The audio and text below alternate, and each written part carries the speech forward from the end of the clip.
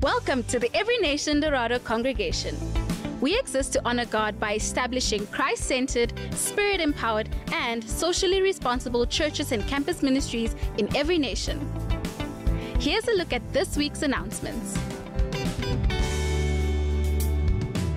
To ensure your safety and the safety of others, we ask that you wear your mask at all our services and events at all times. Join us every Monday as we fast and pray corporately. We meet for face-to-face prayer between 5:30 and 7 p.m.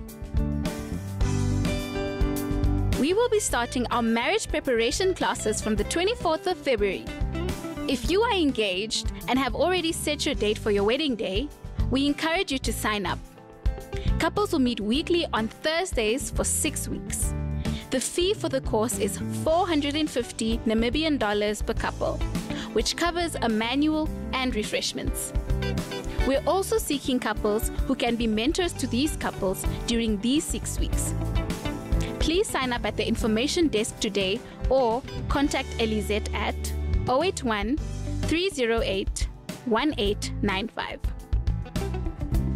From the 4th to the 5th of March, we will be hosting our Victory Weekend. Victory Weekend is a time to strengthen our spiritual foundations in God and get equipped to overcome spiritual bondages and hindrances in our walk with God. Some of the topics we will cover are identity, victory over sexual sin, victory over relational dysfunctions, addictions, generational sin patterns, and spiritual error. Registrations will close on the 27th of February. The fee will be 200 Namibian dollars per person and includes books and meals.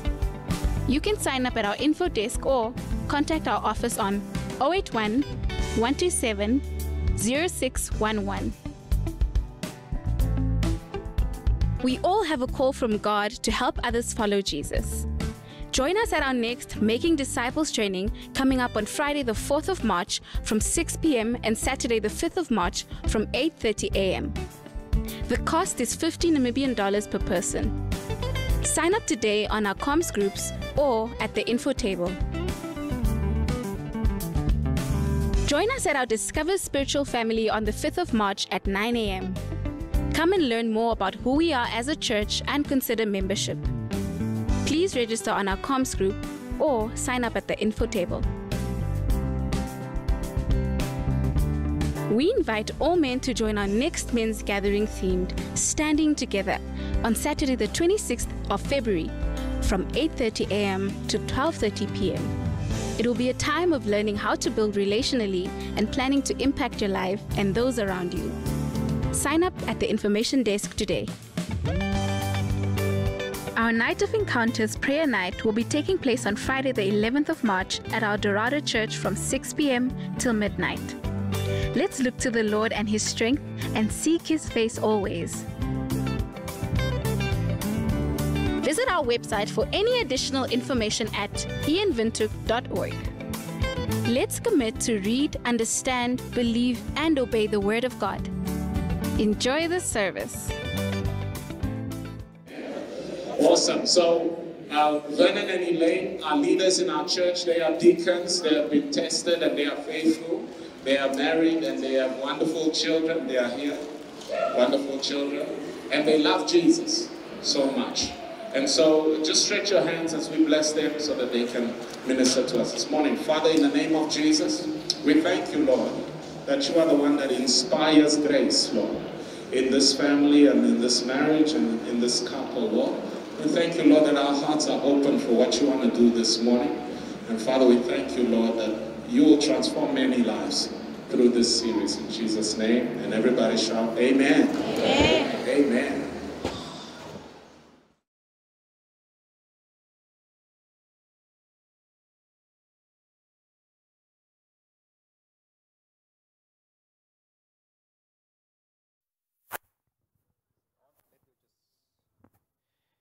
I think let me just use this one.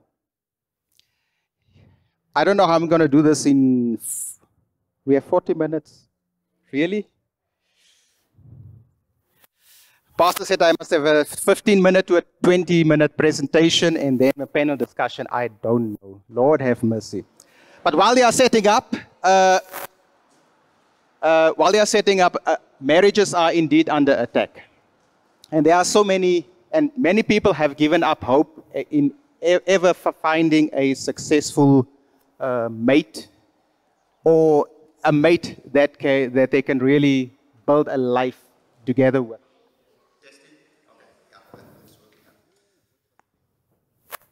So, I think you can sit here with me.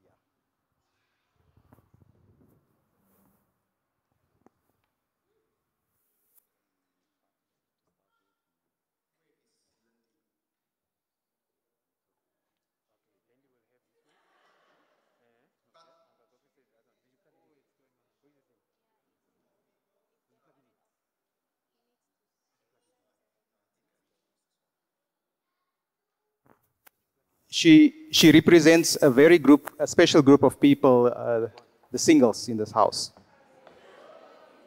My wife and I, the last time I was single was like in 1997 back. I have no clue the pressures that you guys are going through. We did not have Twitter, we did not have Instagram, social media, and all those things.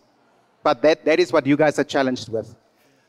So marriages are indeed under attack. And the theme scriptures for Authentic Marriage series is Ephesians 5, actually from verse 25. You can go to the next slide.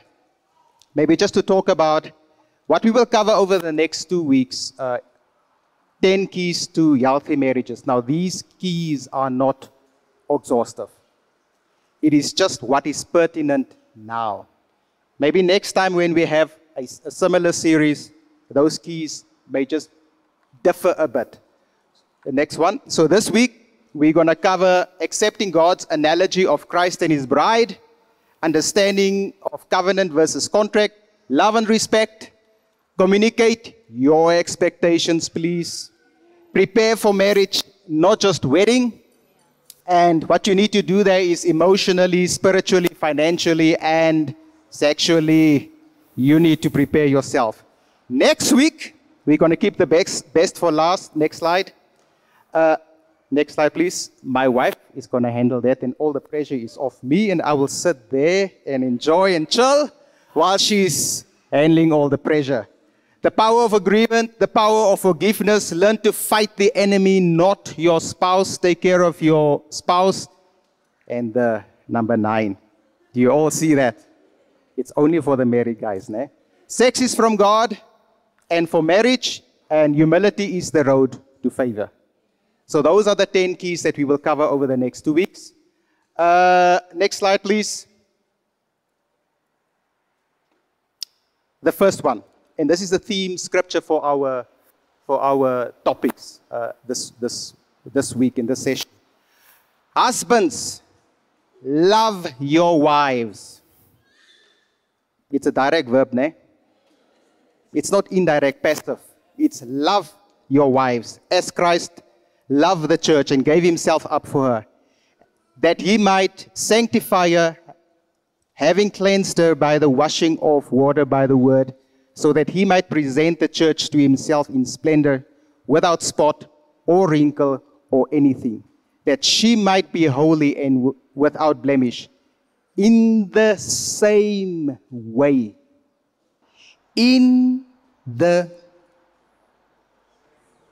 same way. What does that mean? Now, I was not good in languages, so I hated what is that creative work when you do the prescribed books and you need to interpret what this thing said and what did this. I hated it. But for some reason, when it comes to the word, I just see those things. It's like those things are flagged. In the same way means I need to refer back to husbands, love your wife, and everything that is listed there. What Christ did for his church. In the same way, husbands should love their wives as their own bodies. He who loves his wife loves himself. This is no different from the scripture where Jesus said, love your neighbor as yourself. Now you have a very specific neighbor that you share one bed with. Ne? It's true, ne? There's no one else. It's that neighbor, that specific neighbor that you need to share the bed with and the room with, and they see you like you were born. You need to prepare emotionally yourself for that. So, if you, husband, if you are like me, I told the earlier service, I have 4 large, very huge mirrors in my walk-in closet. 1.3 to 1.5 wide, 2.3 meters long. 4 on each door. So when I walk out of the shower, lo and behold, I see the beauty, what God created in the mirrors. And my wife said, please finish, hurry up. We're going to be late because I am enjoying this so much. I was not there in the past. Where I'm coming from, there is another story. So I will not go down that rabbit hole now. But where I'm coming from and where the Lord has brought me now, that scripture, you should not think more highly than of yourself than you ought to. Changed my life. So that's why I've become a little bit conceited in the Lord, where I think very highly of myself, and God has made me confident, because our confidence as children of God, we get from the Father, who He speaks over us, who we are and what we are in Him. That gives us confidence. So now He says, in the same way, husbands should love their wives as their own bodies. He who loves his wife loves himself. So the question is, if you, man, if you don't love yourself, then you can't love your wife. Is it true? When you look at in society with husbands and the domestic violent issues that you find out there, you will generally drill down to the root cause where this guy is fighting with himself. But it is the girlfriend that is getting the punches. Okay? So if you as a husband struggle to love your wife, then maybe we need to dig into this area. So that's why you need to come to next week's event, 26th of Feb, where we can talk man to man. Okay? It's important that we deal with the issues. I don't want to touch on a punchline. We've heard about truckloads of baggage that people are bringing into marriage. So husbands and men, if you don't feel confident and well about yourself, you are not ready to get married. You are not. Next slide. This particular scripture, the Lord said I must bring in, because there are so many things that are happening and that the enemy is doing and making us to believe, and he is trapping us, and he's chaining us, and he is enslaving us. But Paul in the scripture is reminded the Corinthians that so that we may not be outwitted by Satan. For we are not ignorant of his designs. And when you look at the Greek word, it's talk about his evil plans. We are not ignorant of his evil plans. So when the information that we in this ministry share with the married couples and even the premarital couples, when we prepare them for marriage, that is so that you will not be outwitted by the enemy. Because when you have information, indeed the Lord said, my people perish because of lack of knowledge. Okay? So when we impart this knowledge and when they speak from their life and from their experiences, you don't have to make the same mistakes. Wisdom is the following: not to learn from your own mistakes, but to learn from others. Okay? And at least when we build marriages in this congregation, I want you to start from my shoulders and up. Don't start where my feet are. Okay? I want you to start from my shoulders so that the next generation can start each time at a much higher elevation and from a much higher elevation. It is ludicrous for us if we each start again with foundational stuff, okay?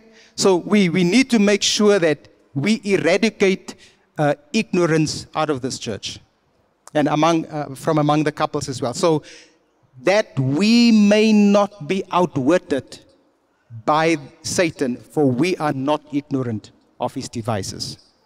Next slide, please. How am I doing on time? Yeah.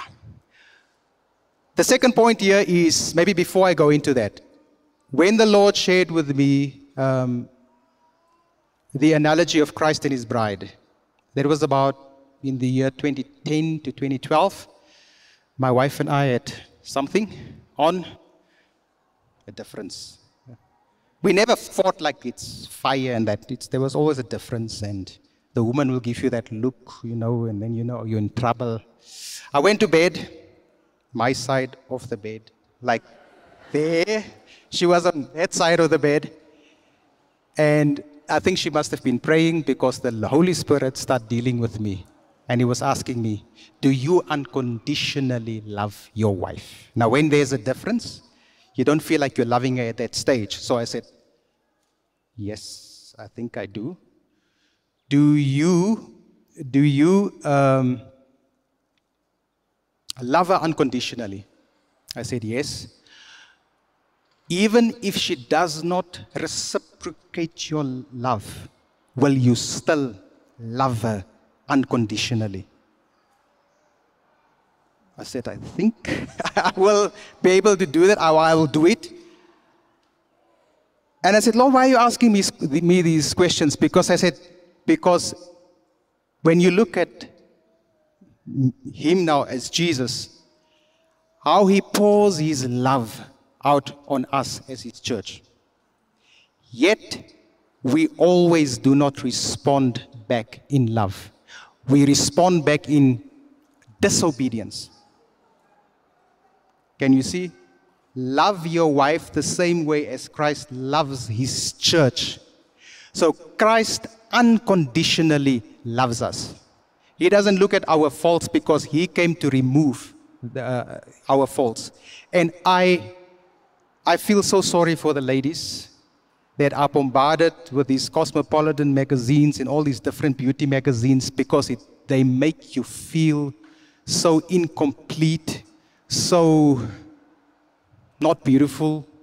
And then you need to buy all these different kinds of products so that you can impress your friends and I don't know who else, so that you can believe that you look beautiful.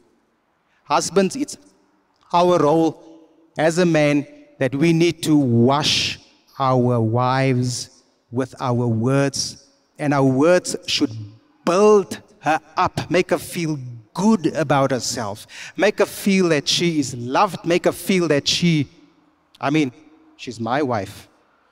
So she must also have the attitude like she's Vernon's wife.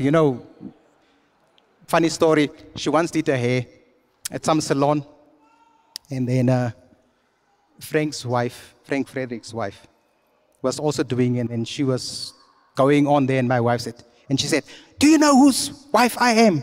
And she told that one now, do you know whose wife I am? Because she wanted to pull a title, so I said, okay, I'm also somebody's wife. So, and that is the important thing. So, but we as men, we need to build and we need to edify our wives up. That is what Christ is doing. He's giving us prophets that can edify the church with words of knowledge and wisdom and all these things, building up the church. So we need to speak that kind of life into our wives. Okay? So when it comes to the second point now, understanding covenant and contract, two parties are involved because we are talking about marriage here, no? It's not polygamy. We are only talking about a husband and a wife, and we are committing to a binding agreement. Now, when we talk about a binding agreement, and in the context of agreement normally is that I want to force the other one to do what they're supposed to do. But in the context of covenant, what you are bringing to the table is you bring what your commitment is to it, and up front you state what it is. And you say, this is what I commit to, whether you perform or not. That is the difference between covenant and contract. So it involves promises and oaths that are made. When we look at Christ, he took on him our sin, and he placed on us his righteousness. So there's an exchange happening. Okay? And then there's a physical sign or a symbol with marriage. You have the ring. I mean, we have the cross also, like what God did, that this is how he cut his covenant with. And obviously blood must flow. I think that is on the next slide. So witnesses will be there. So whenever you have your ceremony, you invite people to the wedding so that they can be witnesses to this ceremony. Next slide, please. So there's a name change. You have become Mrs. Bredenkamp, ne? You've given up your old name. So that is normally what happens. So the woman becomes and takes on the man's name. And it's usually sealed with the flow of blood. So when you're a virgin, and then you and your husband come together that evening, blood will flow. Okay? And that is how you seal the covenant that you are cutting with your husband when you are consummating your marriage. Number 8, a ceremony or a ritual is normally performed and to enforce it. And then maybe just to highlight under number 7, under the Jewish culture, it is the pride and the honor of the father when that sheet is removed. While the wedding ceremony is, you as a couple have to go into a room, and basically the woman has to prove that she's a virgin. And then when they do the act and the blood and the hymen is broken, then the blood flows. You wipe the blood off with that cloth, and then somebody is sent out with that cloth to go prove to the party, my daughter was a virgin. It's your father's pride and joy, what you have, what God has given you. So don't just give it to anyone away. If he doesn't put the ring in your finger, I'm talking about not the engagement ring, the wedding ring. If he doesn't put that in your finger, sorry, no nookie, no cookie. Number 9, and it has serious and negative consequences when breaking, and benefits when you keep it. So normally when you cut a covenant with somebody and you don't keep it, you are dead, basically. That was the consequences. So a covenant is a serious thing. It's not something that you would do lightly.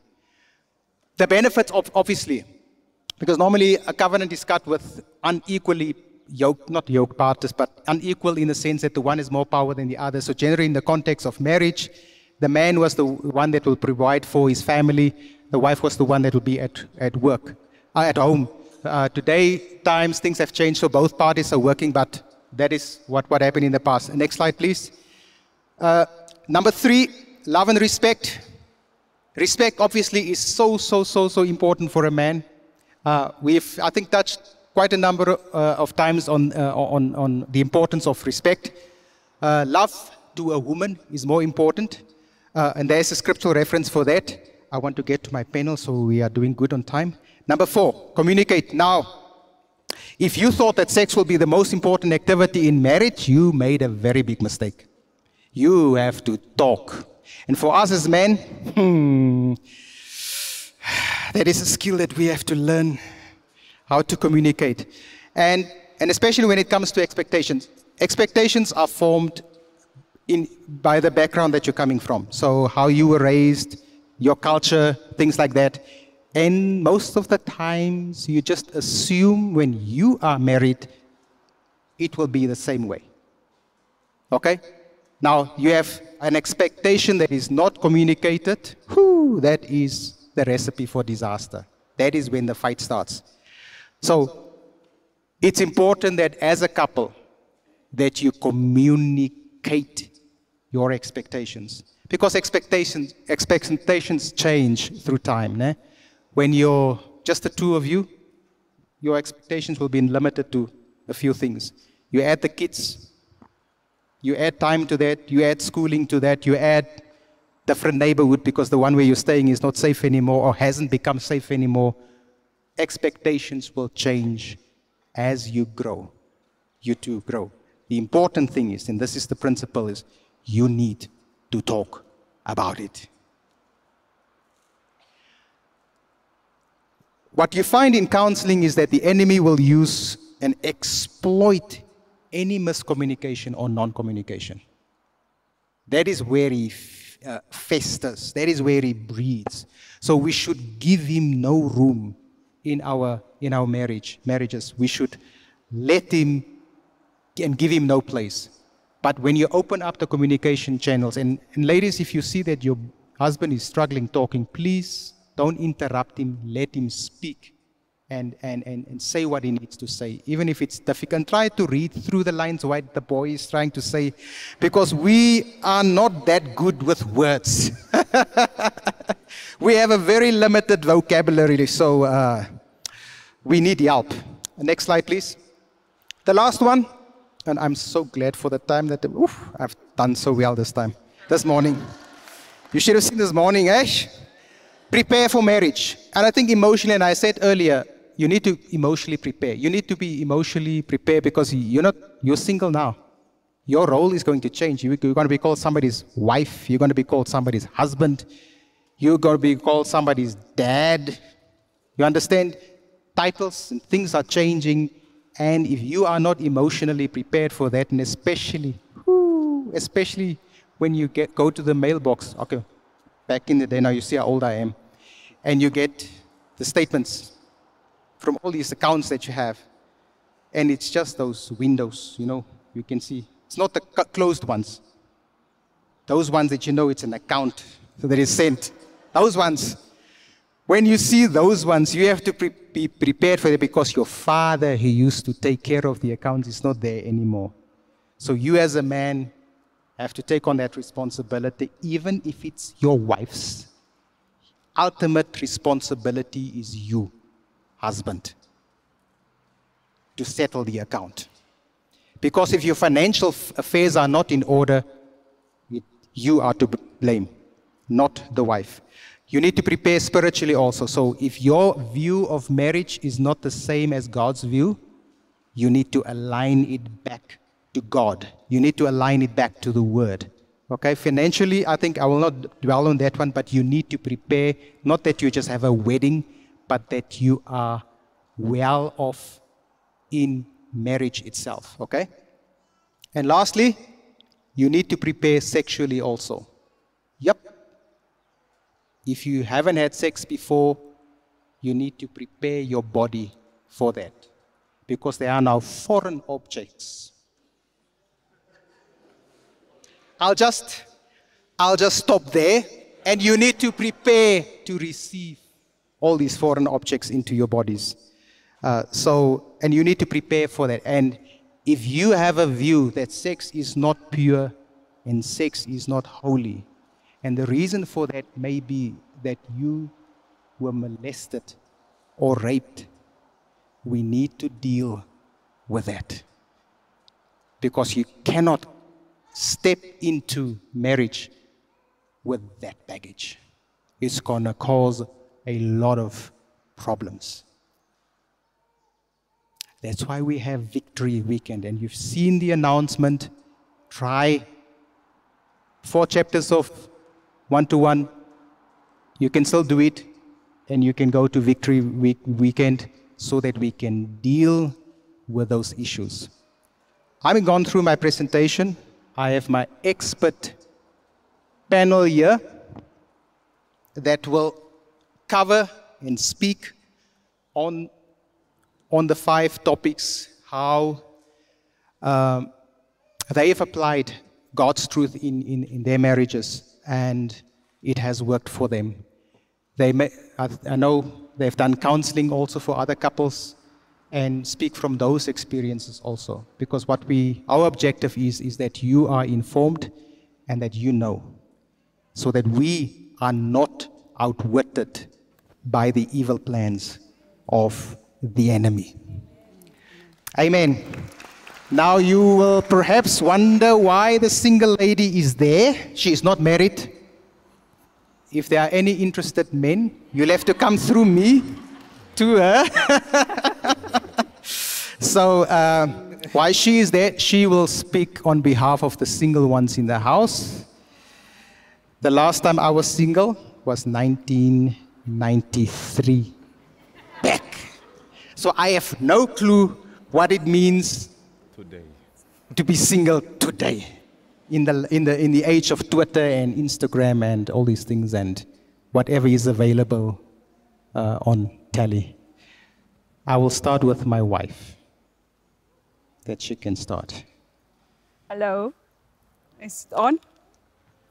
Not? Can you hear me? To the singles, I want to say we're not here to condemn you if you've overstepped the boundaries. God is a restorer. He can restore, and that is why it's important that you go to Victory Weekend, that you get deliverance from whatever is going to hinder your marriage. It's going to make it difficult to be the wife that God has created you to be. And then to the married couples, I want to say that no marriage is too far off, and that God can't restore. I know that as a couple, we're doing a lot of counseling, and I've seen marriages that were already busy engaging with lawyers, that they've decided, no, this is not working for me. And I've seen how God has restored that. So if there are couples here today who are really struggling, I want you to reach out. You don't have to suffer in silence. We're not perfect. We all make mistakes. So, and if you know about couples who are struggling, please let them get their help. There is a lot of stuff that we can help them, that we have the tools. If you look at the premarital that we are going through, there are couples, they just realize that this is not for me, or it's not for us yet. Let's rather wait and go through, work through our stuff, work through our package, then we come back. And I would rather see couples doing that instead of going into a marriage and then they want to go see a lawyer. Nowadays, it's very difficult. And we as a church, we don't believe in divorce. We believe that God is a restorer and God can restore. And if you have a struggle with, for instance, love and respect, or it's difficult for you to submit, come to us. We can help you. Women, you don't have to suffer in silence. Come and let us work through whatever issues are there. There are usually a root cause. And if we have identified that root cause, then we can help you. And you can be a better wife, and you can enjoy marriage, and it can be an authentic marriage. Yes. You know, in the morning when you wake up, you can actually say, God, thank you that I'm blessed to wake up, with this person next to me. And when you go sleep tonight, what we do in the morning, we pray before I'm at home, but before he goes to work. Then we pray for each other, we bless each other, and we look into each other's eyes, even if the breath is not, that well. But you just know that if you pray for that person, and if you have blessed that person, that you can't, leave any open door for Satan. And if you bless your family, if you bless your kids, especially if they write exams, So there are so many tools that we can use, and I want to invite even the single ladies. If you know there are areas that you're struggling, come to us. We are married for almost 24 years, and I love to give back, to put back into your life. So if you know there are any areas, know that we are there.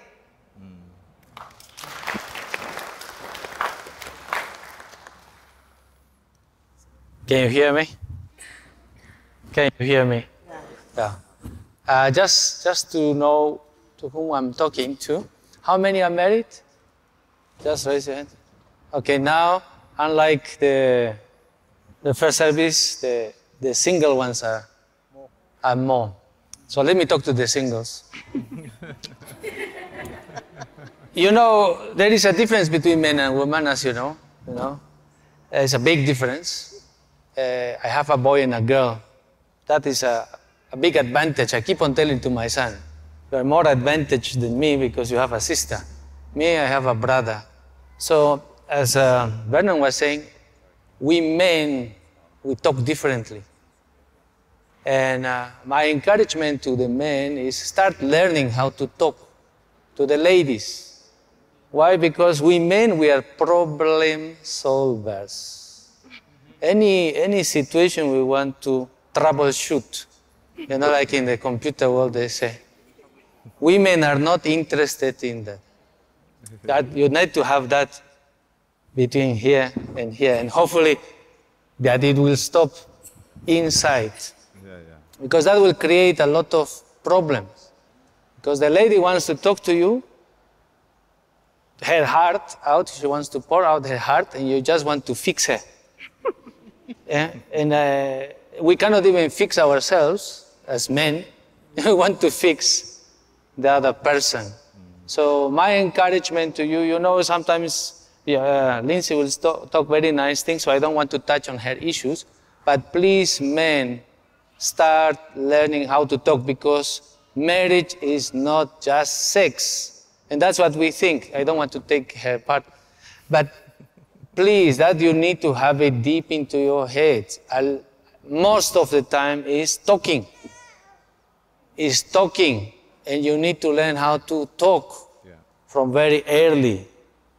And not troubleshoot, not fix your wife or your marriage, is to learn how to communicate and learn expectations. Now, a second thing I want to talk, especially to both actually, is the issue of sex. We see TV, we see a lot of these things, and we want to emulate what is happening on TV. That is, and I keep on telling also my children, that is fantasy, that is a movie, it's not real. Some of that things could be real, but you see, God have created sex for marriage because He wants us to have good memories. Sometimes we end up in the wrong time, in the wrong moment, and we end up with a child. Is that a good memory? You are not married. The man probably will leave you. That is most of what is happening in Namibia. They will not take the responsibility, so you will end up with a bad memory. Even the man, you will end up with a bad memory, because at the end of the day, you might need to support the person. So let me just conclude with that. It is widely known in Namibia that is the proof of fertility. Now I need to know that you can bear a child. That is not biblical. So please, as men, let's start first talking. And second, sex is created for good memories.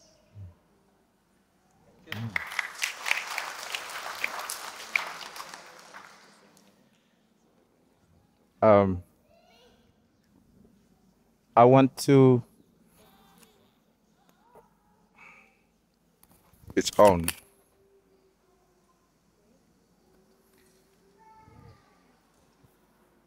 Quickly, for the sake of time, I will touch on the accepting God's analogy of Christ and His bride. For me, in my culture, men and the kitchen are almost a taboo. I'm saying almost because my grandmother told me that if you don't learn how to cook porridge for yourself, you will starve. But culture teaches us that kitchen is not for men. And also on the other part is, why should fathers, I'm saying fathers and husbands, bath their children? It's almost a taboo. I think it was never seen in our cultures that men can also give a bath to a child. So what I did myself intentionally was to go against that norm. And that was even before I learned about Gary Chapman's 5 love languages. And before I learned that, my wife's one language is acts of service. So, but it was for me that I need to break cultural norms when it comes to husbands and men. So when my father was visiting, I intentionally told my wife, I'm going to cook. When my auntie or my sister was visiting, I'm going to cook. You know, especially now in the evenings, if they were around in the evenings, I'll tell them I'm bathing my son. I had that opportunity because that was very early on in our marriage. 1 year we had a child, and that quickly set a new culture in my home. That it doesn't matter who's visiting. My father-in-law nowadays, when he comes, he looks at me, he's like, when am I eating your food? Because it's no longer frowned upon. And I had to break that very early on in my marriage. And then the other part that I want to touch on is preparing for marriage, not just the wedding. What I want to emphasize there is marriage is the now and the long haul. It happens when you agree that you are married, the parents have agreed, or the law has agreed, or the pastor has agreed. Those three levels, either one constitutes marriage. Some people never get an opportunity to go to the courts, never get an opportunity to come in church. I didn't get married in church. I got married under a tree. When my father-in-law said, you can have her as your wife, and I was quick to say, yeah. And we left that evening, you know. I left that evening with my wife, and we came back to Windhoek. And now the wedding was a different story because it's an event. So I promised her, year one, we're going to have a wedding. Now we have marriage. So we had a marriage, but year one didn't happen. We didn't have our wedding as I promised. So I didn't break the promise because now we're working through marriage together and we're financially planning the wedding together. So we had our wedding when we turned 10 years in marriage. So it is important to differentiate the two. Marriage and wedding are two different things. Plan for marriage, and that includes financially plan for marriage because marriage starts today and it's a long haul. And wedding, we're going to party and leave you with your marriage, with your financial issues. And we will be gone and say, the meat was bent a little bit.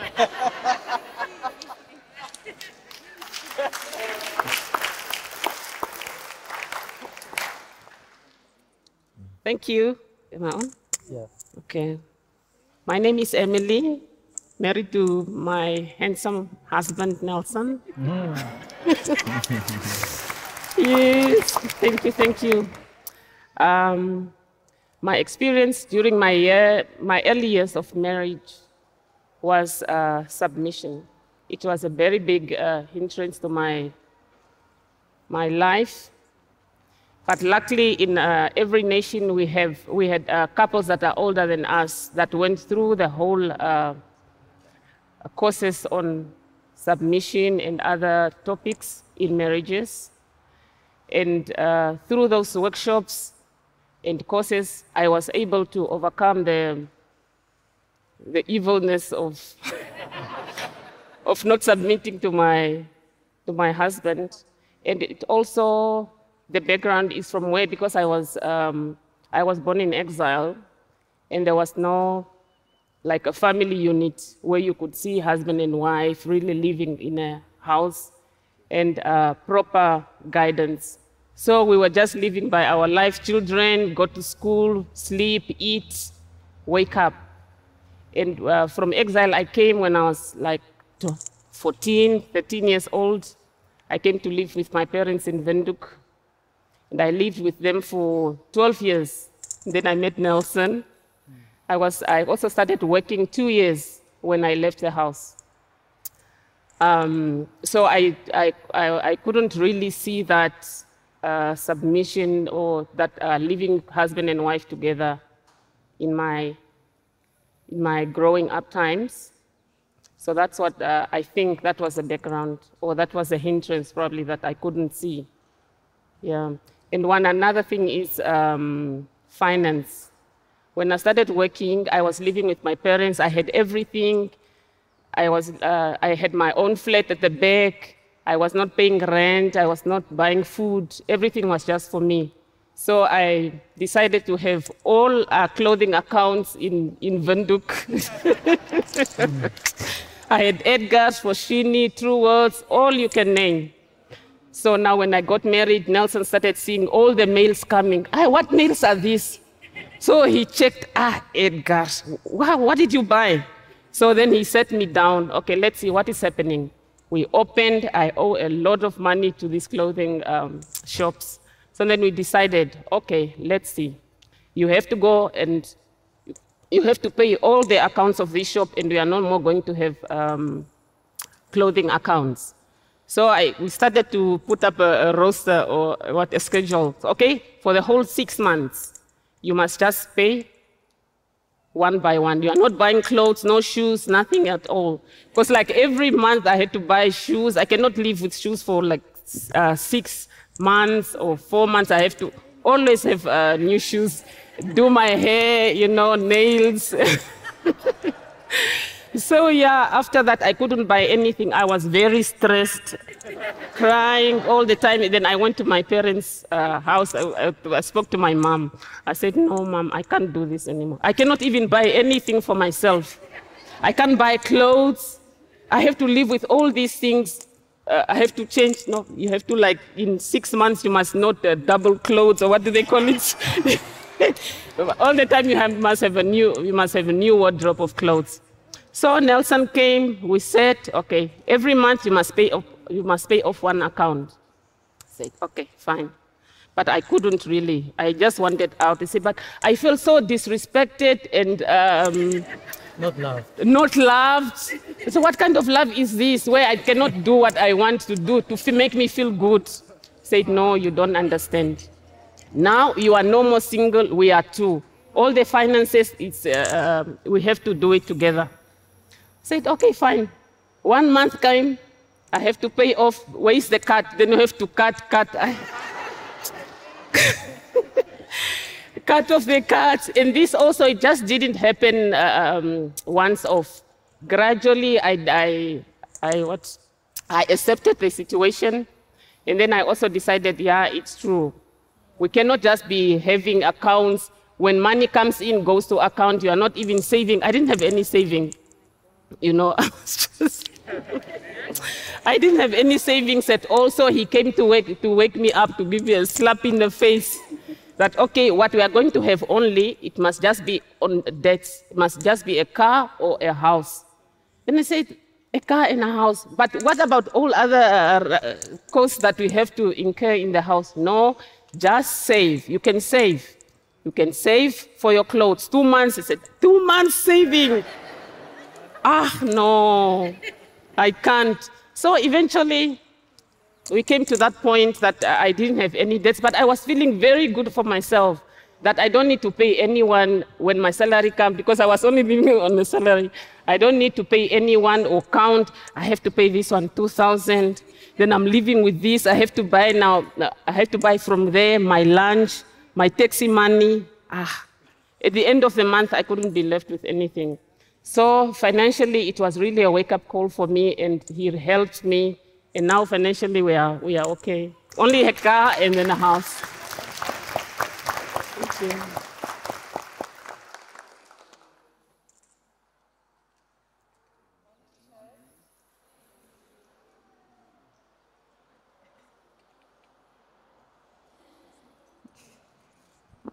Awesome.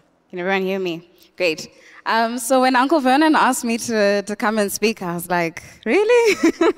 What do I have to say? You should be teaching me how to prepare for marriage. But I just sensed a few things to share.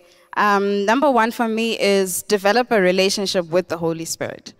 Really, really. The Westminster Catechism says the chief end of man is to know God and to enjoy him forever, to glorify God and to enjoy him forever. So that to me is the most important thing. He will guide you through every season of life. He will guide you through everything. Knowing him is really why we're here, and glorifying God is why we're here. So that's the first thing. Then the second thing for me is know yourself. Who are you really?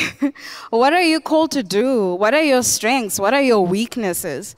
Work on those weaknesses. Once you know what you're called to do, what your giftings are, step out in faith and start doing those things. It's very, very important. I think some single folks are looking for a partner to tell them who they are, and to tell them what they're here for and what they should do, and that's a very dangerous place to be in. Because if someone is telling you who you should be, then they are now becoming your Lord instead of Jesus being your Lord. So that's very important. Then the next thing was deal with your baggage. Deal with your baggage.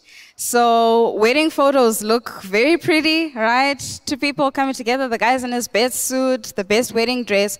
But I think sometimes if we were to see with the eyes of the Spirit, the one person is coming in with a little carry-on luggage, the other one's coming in like an 18-wheeler on some like 2 red flags on the front, 2 red flags at the back, abnormal load, like that. That's not how you want to start a marriage.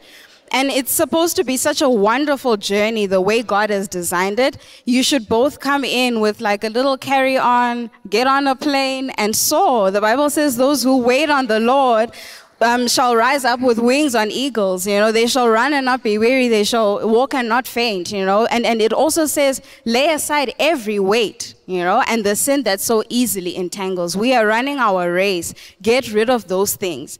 A lot of marriages are weighed down by issues that should have been dealt with while you were single.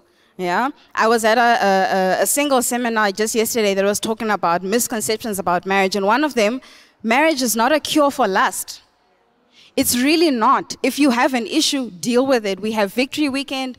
Go and confess your sins. Speak to your Connect group leaders. Deal with that. Go through the process of transformation. Because marriage is not a cure for that. And your lust will destroy your marriage so quickly. So some marriages really never get off the ground because there's just so much baggage. Deal with your baggage. Deal with your baggage. Then the next thing is develop yourself. Yeah? Develop yourself. When this mate finds you, what are they going to find you doing? Sitting around waiting to get married? Develop yourself. That's not a profession. Develop yourself. Grow. Growing people are attractive people. Have fun. Build great relationships. You will need those friendships when you are married. You will need that community. Be a part of community. Do what God is calling you to do. As you learn about marriage from the right sources. ENdorado for me was a really big one. They have a whole section on marriage and family. And realign the way you see marriage, the way you see relationships to what God says. That's also very important. Understand, Elder Nelson spoke about differences between men and women. Understand that as well. Communication, all of those things are very important. We can start to learn about these things before you get married. Very, very important, yeah.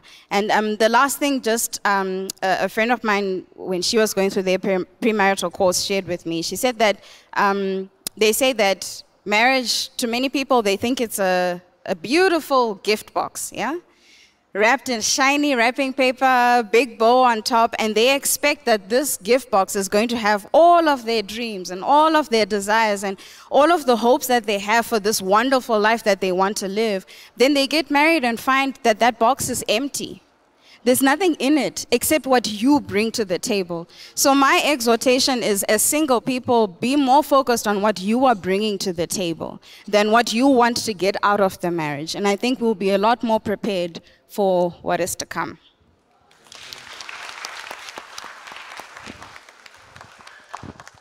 Yeah, maybe one last thing on love and respect. It's just a short story of my experience. I had a friend of mine, got married before me. I shared a flat with him. He left me in my singlehood to go and be with his wife. But then along in their marriage, he started drinking, smoking. Things were just not all right. And often the wife would come to me, hey, your friend. Then the one time she came in the night, my husband is not back. And we went around town looking for him in the clubs.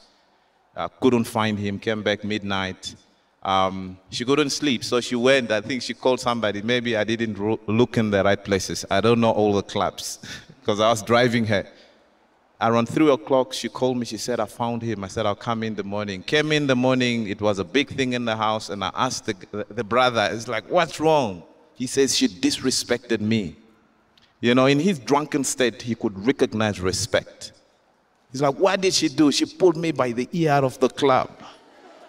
So that was a big deal. He didn't complain of anything except that disrespect. So you see how much that speaks to most men. It doesn't matter what he's done, what she's done, but that single one, a lot. But if I flip the coin, as a man, love your wives, am I supposed to react in any other way? Certainly not, because if I love her enough, even that disrespect, it must be more introspection of what have I done to cause her to pull me by the ear. I mean, if she woke up a friend driving around the night looking for me and she pulls me by the ear, come on, I came with a 18-wheeler baggage. I have issues. So for husbands, love your wives as Christ loved the church. Give yourself up. Give up your ego. Even give up your respect. Because otherwise you're not going to be able to give what the Lord is really giving you to give to your wife. Love is important. Respect is important.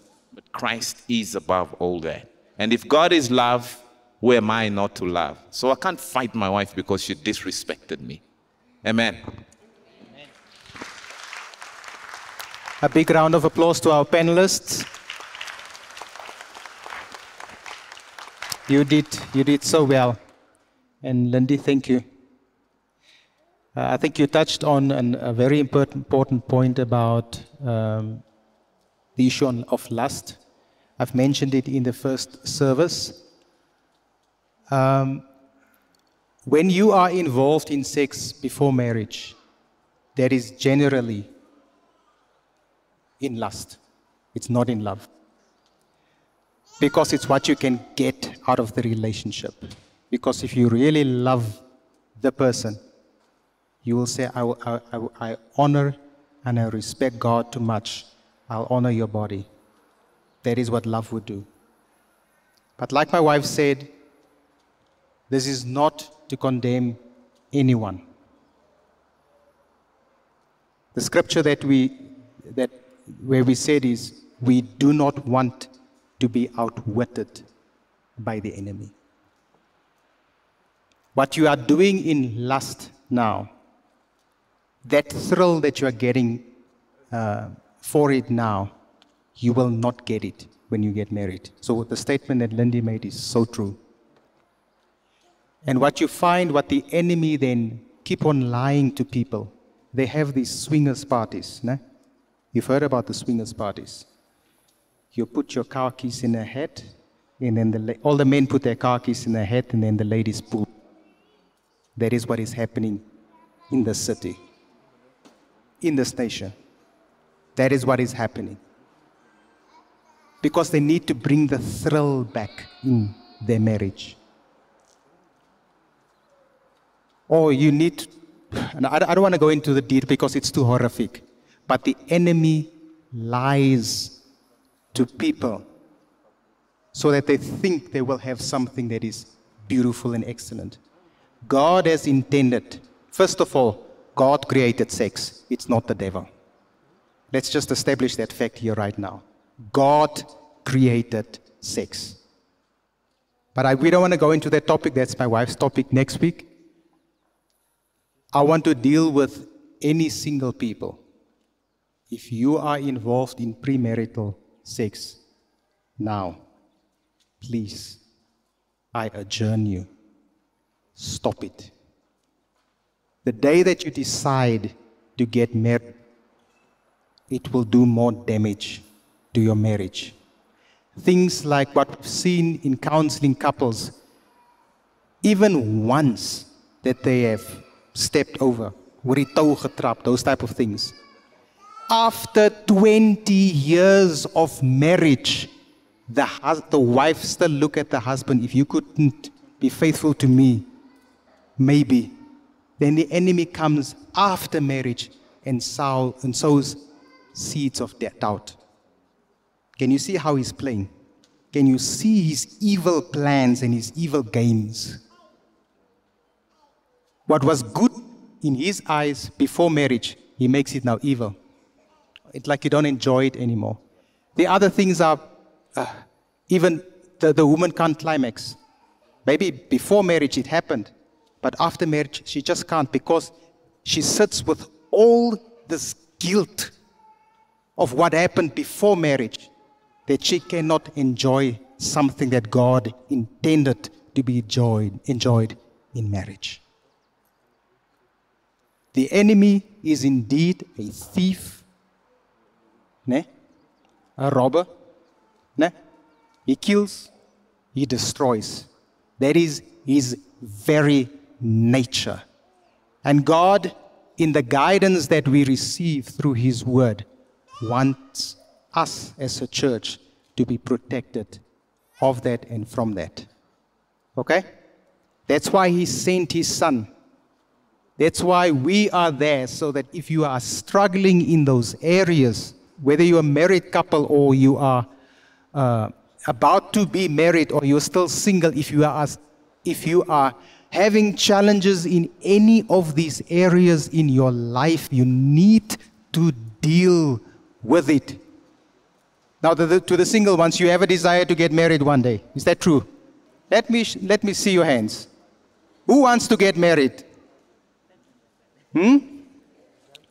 But I think there were much more that raised their hands when they said that they are single. So it's only a few. I have a colleague at work. She will always tell me, Vernon, you must pray for me that the Lord give me a husband. That's now.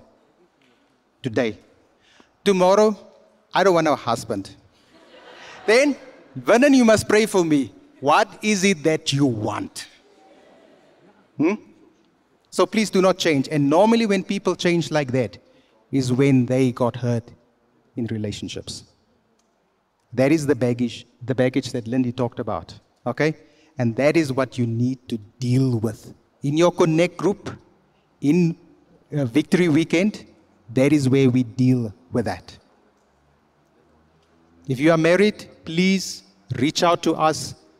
We will schedule sessions and we will eradicate that thing in your life. What we require of you and from you is humility. Let pride not be present.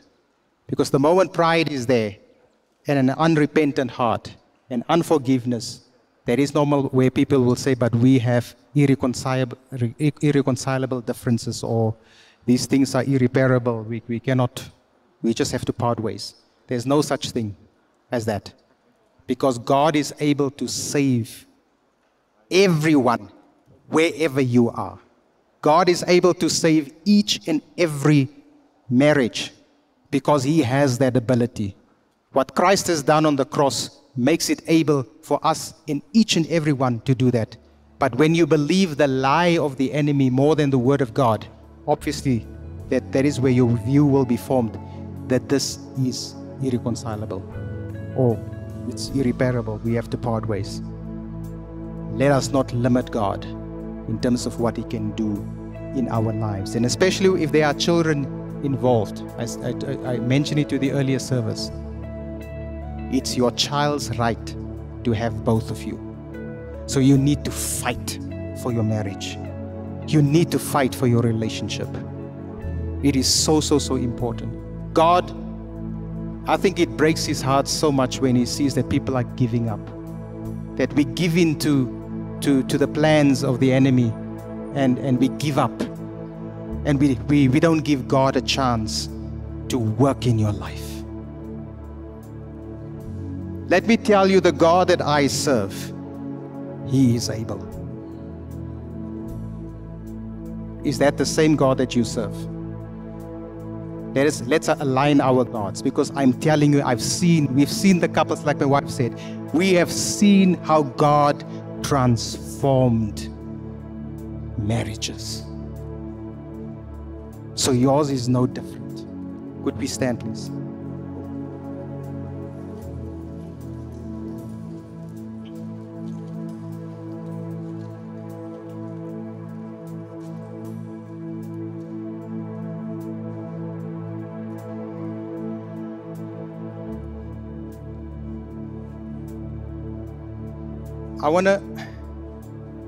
I just sense that there are singles in this house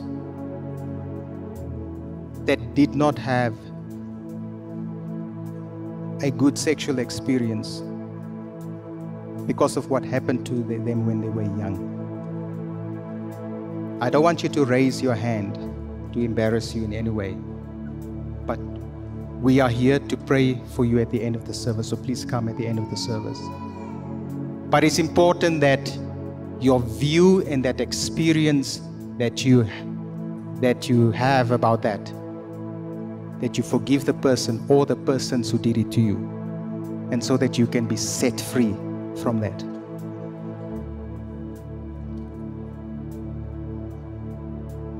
If there are any married couples in this room that needs help,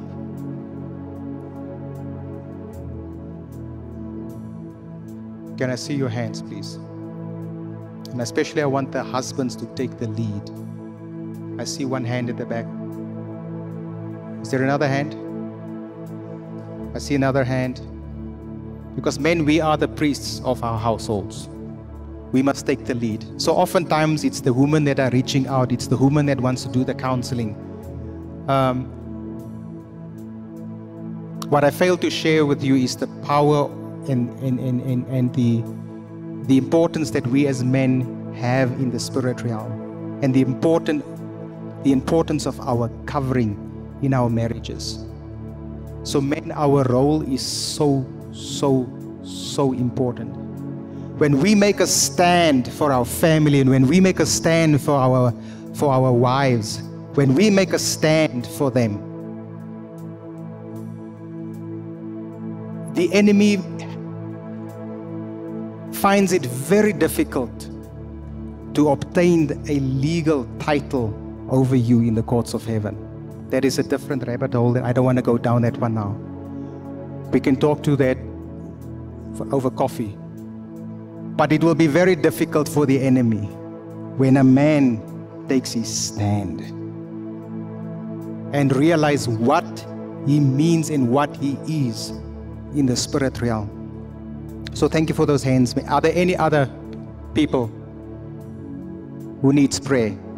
Is there any sick? I see your hand there. There may be somebody in this room this afternoon who does not have a relationship with the Lord. Everything starts at the cross.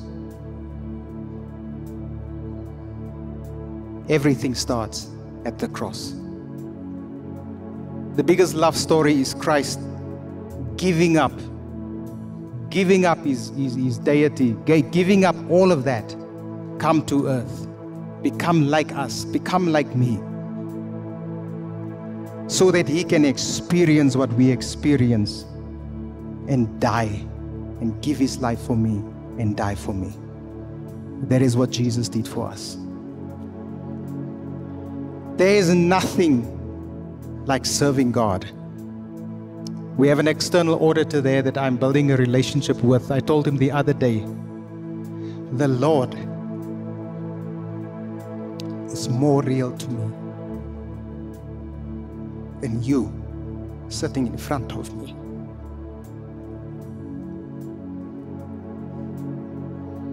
People, Jesus is real.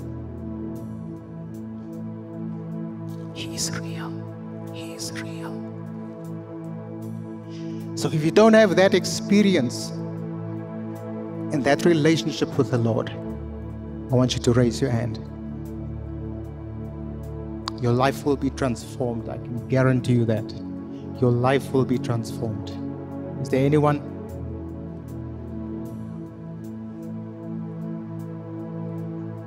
Is there anyone sick?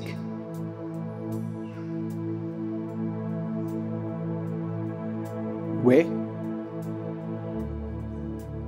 Anyone sick in the body? I want you to come to the front as well. So all the people that raised their hands, if you please can come to the front.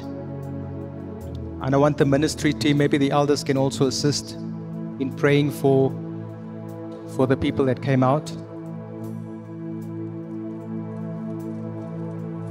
Sorry, just in front here, yeah.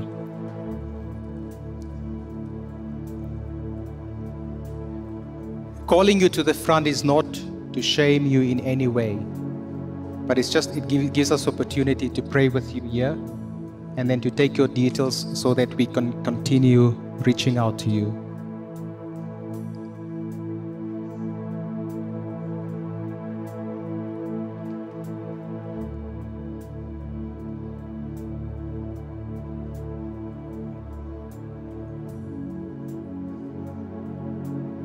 Ministry team, I would want you to find out from the people in front of you what exactly they need, because I requested different needs and identify different needs. So just talk to them and pray for them.